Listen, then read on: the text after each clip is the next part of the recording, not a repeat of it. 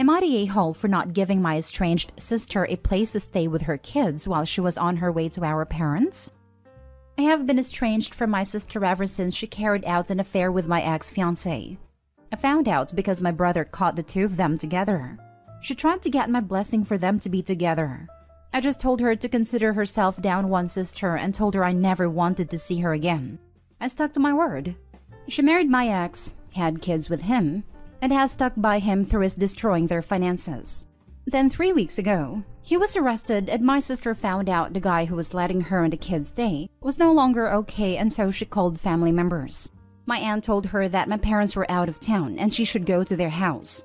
My parents were on vacation and my sister lives 3 states from our parents, and apparently I'm right in the middle. She called our aunt to say she couldn't find a place she could afford overnight, so aunt gave her my address and told her to stay with me. She showed up. I shut the door. She called aunt called me and told me the story. I refused to let them stay. Aunt reasoned it was just for one night, but I stuck to my word. Aunt ended up paying for a place for them to stay. By the time my parents got home, sister was there and nobody had told them. Then my saying no turned into the debate of the whole family. My siblings, the ones I still talk to, all said that I should never have been a place she would even dare show up at. One of them also refused to let her stay overnight, so they were not afraid to stand up for me. My parents say they understand. They just hated that my sister's kids were upset at not having anywhere to go at night, and that the place they ended up at was scary. They told me they understood. They just wished I could have found some way to love her kids and give them a place to sleep at least. But they also know I never met them and were strangers to each other and them to my husband and kids. Other members of the family are not seeing it that way though, and I have been told I should be ashamed of myself, that I'm hateful, and that they hope I need to beg her for something one day and she leaves me to dust too. And my kids. According to my siblings, she has been saying how angry she is that I didn't give her kids a place to stay, and she has apparently called me a heartless witch. Am I the a-hole? Now for the top comments.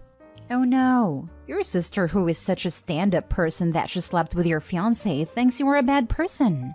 Who cares what she thinks? Not the a-hole. Why has no one mentioned the aunt is the real villain here?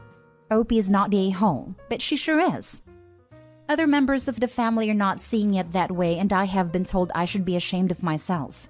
So the aunt is not only the a-hole, but I almost wonder if there can be legal action that can be taken due to the usually blatant privacy violation of giving her address to an estranged and not wanted ex-sister. Not the a-hole. Of course not the a-hole. Your sister seems to make terrible choices all the time. Marrying your ex, leaving her home in a hurry, having 3 kids and no money to spend the night. None of this is your problem or responsibility. I don't think she had much choice in leaving the house. It wasn't hers or my ex's, and they weren't staying there for a very long at that point. But that's what happens when someone makes you lose your home. She had a choice in who she married, how she got into her situation, and myriad other decisions between marriage and moving. This is all on her, even if it's her idiot husband. Thank God you got away from that mess. That got them kicked out. She chose him, so she bears blame for her situation. Imagine being so naive, or such an a-hole. You think screwing your sister's fiancé, then marrying and having kids with him, will work out. The sister isn't sorry at all, judging by how she is weaponizing her kids to better suit her poor me narrative. The aunt who gave her Opie's address and ended up buying her a hotel room could have bought the damn room in the first place. Next story. Am I the a-hole for telling my mom I won't talk to my half-siblings until they can apologize? I, 19 female, lost my dad when I was 6. My mom and him didn't have the best marriage, so she was dating again 6 months after he died and met her current husband 11 months after his passing. She introduced him to me right away, and she did ask me how I felt and wanted to know how I was doing, but nothing I said really made a difference to the pace of their relationship. They started having babies right away and have 6 children together, ranging from the age of 11 down to 4. The biggest problem here is with the 11, 10, and 9-year-olds. They're kids, so again, I could be a huge A for this, but here goes. Around 3 years ago, the 3 half-siblings I mentioned started telling me to call their dad Dad. That's what it started with. He's not Jim, he's Dad, kind of thing. I explained to them that he was their dad, but not my dad, and I showed them photos of my dad. After a while of that, they told me it was mean to not let him be my dad, though since he was the best one and he wanted to be my dad too. I told them that didn't change who my dad was. I asked them how they would feel if he died and mom brought home a new dad. They told me that wouldn't happen, / that was wrong, / different and all sorts of stuff. I had brought it up to mom and their dad. Mom told me I should talk to them a few times, but they continued coming to me. When we had a virtual graduation party for me last year, my then 10-year-old half-sister, now 11-year-old, corrected me in front of everyone for saying how I was sad Dad had missed this part of my life. She told me he didn't miss it. He was right here. My mom tried to shush her, but she shut me down a second time. Other stuff has happened in between, and then 2 months ago, I was briefly home for a week, and during that time they were going crazy on correcting me. Even had a younger ones copying them. And then they told me they were glad my dad was dead, and that it wasn't important. He was dumb, and I was dumb for missing him and not adopting their dad. Some of what they said felt very mature, and like something someone else had said. But then they just kept repeating over and over that they were glad my dad was dead, and it made them happy. I used to call home to talk to them a few times a month, and now I haven't. And my mom called me to get me to, but I told her I won't talk to them until I get a real apology, and until their behavior changes. She told me I need to be an understanding adult about this. I told her no. I told her the fastest way for me to never have anything to do with them again is to hear over a long period of time that they're glad my dad is dead and that my dad doesn't matter. She told me even that it would be extreme. I told her I don't love them more than my dad, and hearing them talk like that about him would fracture our relationship beyond repair.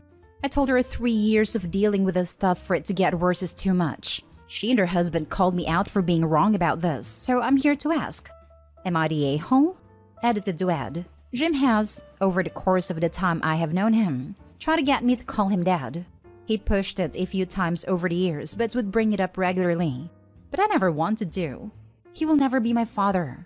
I don't ever see the day where I love him either.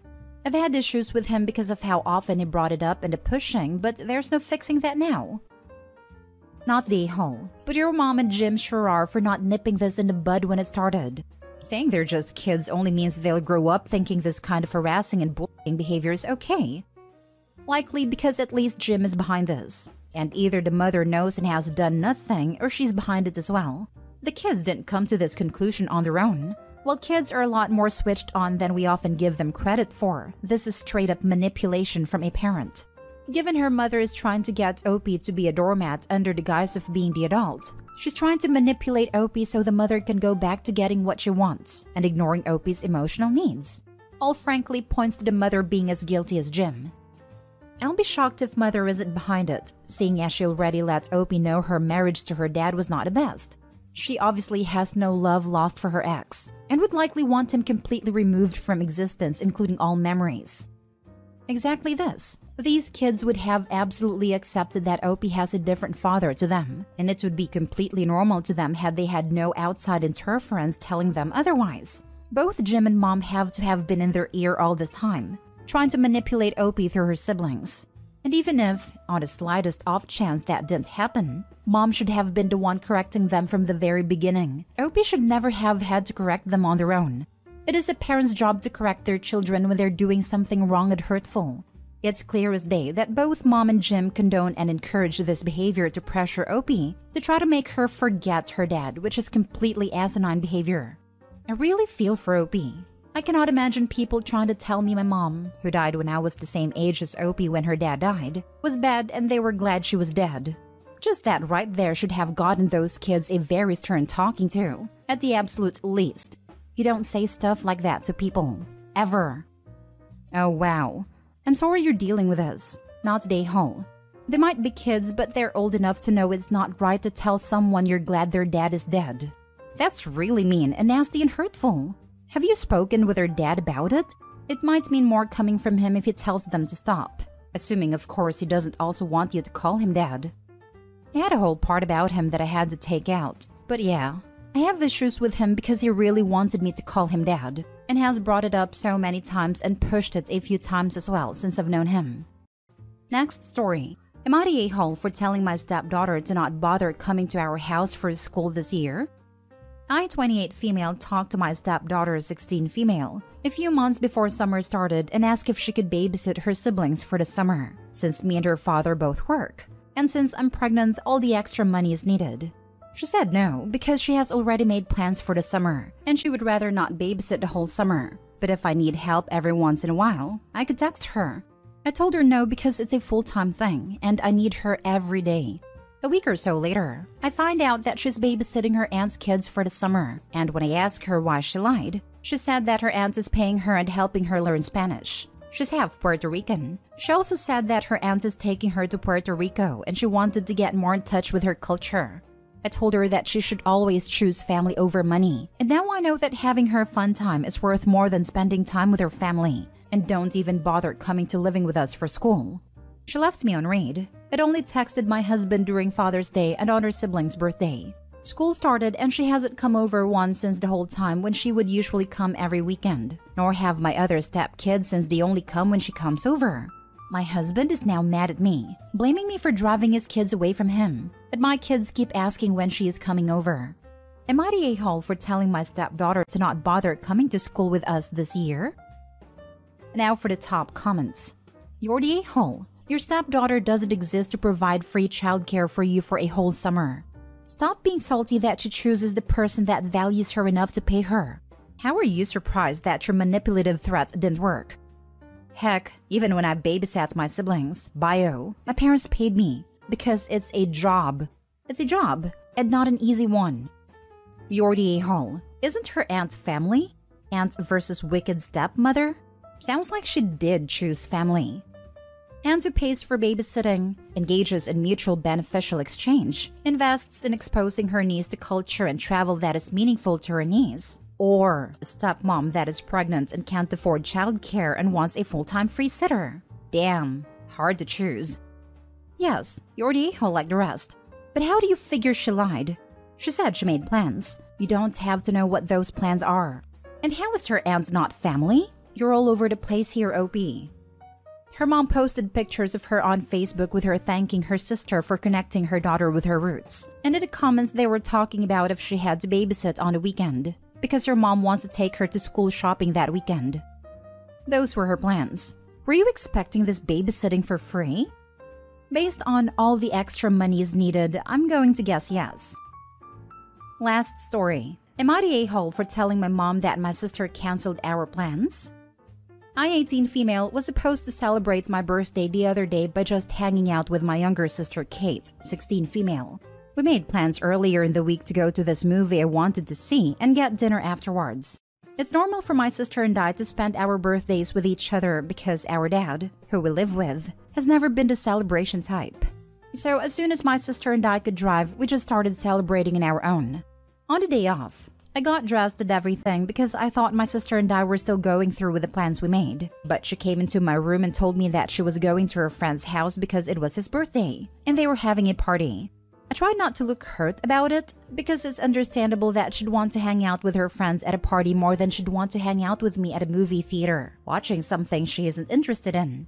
I told her to have a good time and just kinda sat on my bed for a while. Our mom FaceTimed me a little while later and asked why I was still in my room if the movie had started already. I told her that Kate and I weren't going to the movie anymore and that Kate was at her friend's house celebrating his birthday. My mom hung up a bit after that, and I ended up buying myself a cake and eating it in my room while watching TV on a group call with some friends.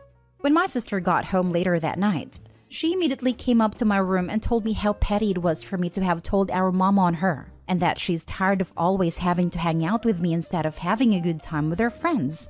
I didn't know she felt like that. I don't really go out often, so when I do, she's with me. If I had known she didn't like hanging out with me, I wouldn't have offered all the time. I told her that I didn't realize she wanted the party with her friends to be a secret, but she rolled her eyes and went to her room. She told our dad what happened, and he got on to me for getting back at my sister for canceling on me.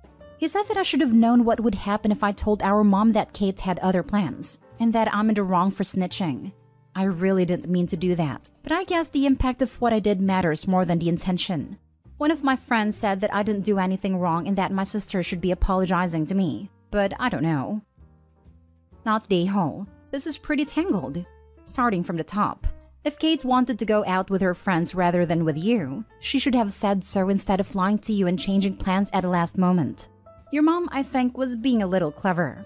She probably suspected that your sister went out with friends when she wasn't supposed to and she called you to verify.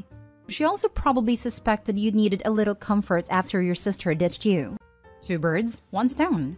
Your mom got on your sister's case for lying about what she was doing and for going out with friends without clearing it with the parental units. This, by the way, was a consequence of your sister's behavior. Your father is also out of line. He is trying to tell you that you should have helped your sister deceive your mother in order that your sister escape consequences for her actions. People lying to you does not make you an a-hole. People hurting you does not make you an a-hole. People expecting you to lie to cover up their a-holery does not make you an a-hole. You are not the a-hole here. You are, if anything, the victim. Out of everyone here, I think you and your mother are in the right. Everyone else misbehaved. Not the a-hole. If your dad accuses you of snitching, then he is admitting that what your sister did is wrong, and he is trying to hide it. Your mom asked you a question, and you answered. You did nothing wrong. Your sister is the total a-hole here. Leaving you on your birthday to hang out with her friends is a horrible thing to do. Not to mention she snitched on her for telling their mother. Dad is the a-hole here too. He didn't do anything for his daughter's 18th birthday, but came to yell at her because she slighted his favorite child. Though my best guess is that he got an earful from mom for allowing this to go down.